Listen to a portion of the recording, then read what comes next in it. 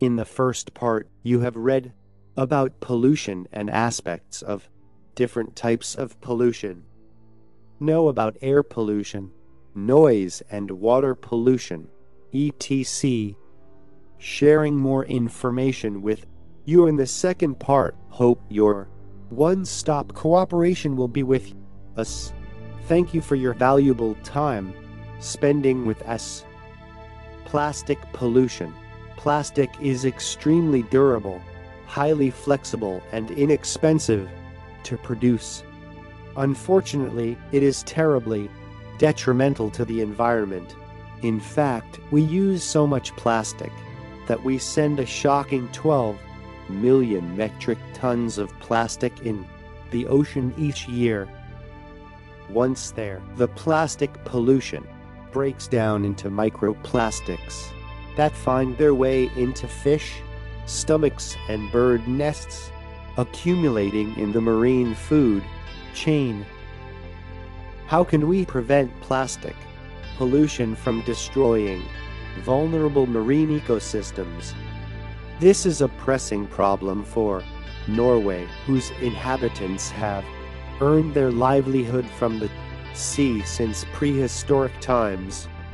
That is why Norwegian companies and research institutions which have been leaders in the offshore shipping, fisheries and aquaculture industries for decades are investing major resources in fighting plastic pollution in the ocean, focusing on materials, ocean cleaning technology, reuse, and changing the value chain. Norwegian companies have come far in developing solutions and technology that can help to combat plastic pollution and plastic in the ocean. Land pollution. Land can become polluted by household garbage and by industrial waste. Million tons of solid waste, according to studies, are in records. Environmental Protection Agency. A little over half of the waste, 136 million tons, was gathered in landfills.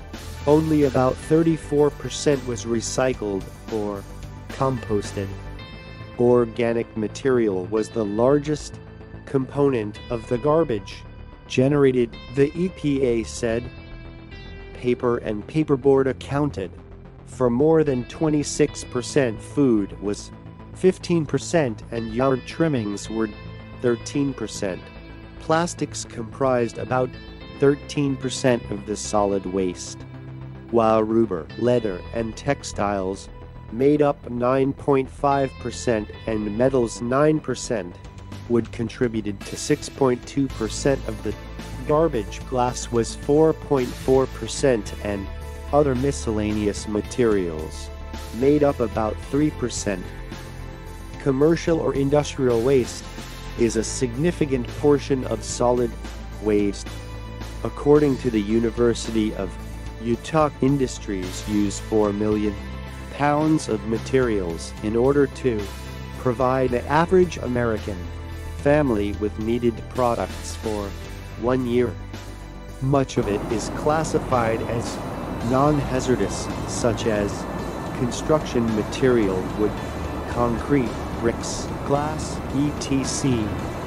Medical waste, bandages, surgical gloves, surgical instruments, discarded needles, etc.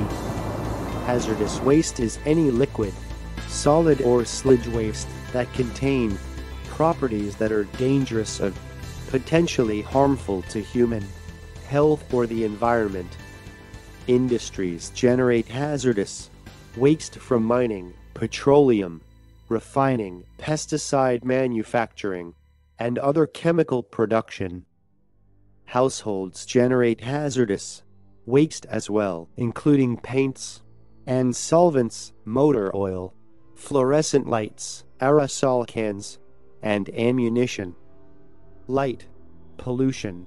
Most people can't imagine living without the modern convenience of electric lights. For the natural world, though, Lights have changed the way that days and nights work.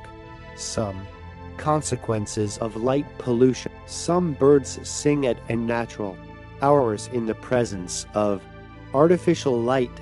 Scientists have determined that long artificial days can affect migration schedules as they allow for longer feeding times. Streetlights can confuse newly hatched sea turtles that rely on starlight reflecting off the waves to guide them from the beach to the ocean. They often head in the wrong direction